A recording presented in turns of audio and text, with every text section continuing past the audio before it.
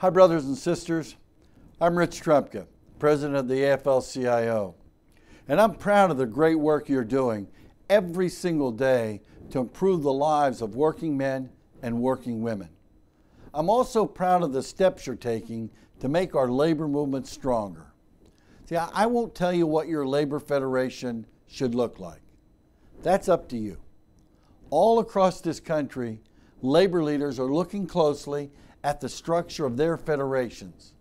We're doing it at the national level too.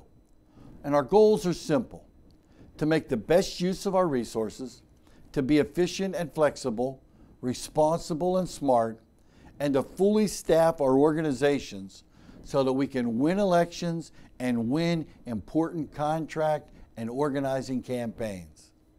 Your discussions about your own state fed are part of that process.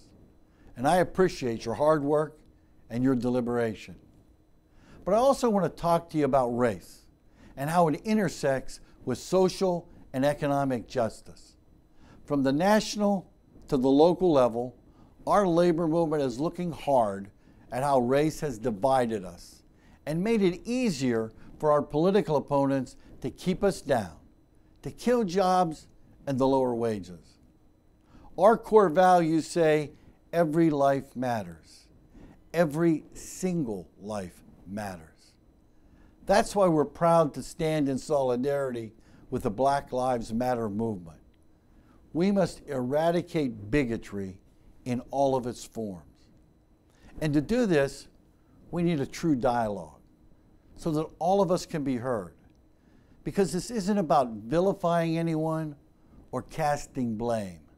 This is about moving forward in the right direction towards justice and shared prosperity, guided by our shared values.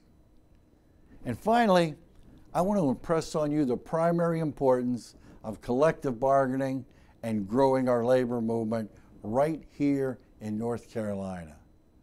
The entire AFL-CIO is firmly committed to organizing in the South. We need organizing wins.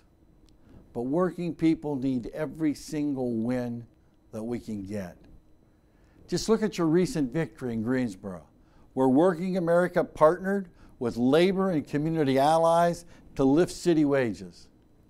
Raising wages is powerful. Raising wages works. Raising wages is what we do. And we'll do it together, we'll do it united, and we'll win. God bless you, brothers and sisters, for all you are and all you do. Thank you, and have a great, great convention.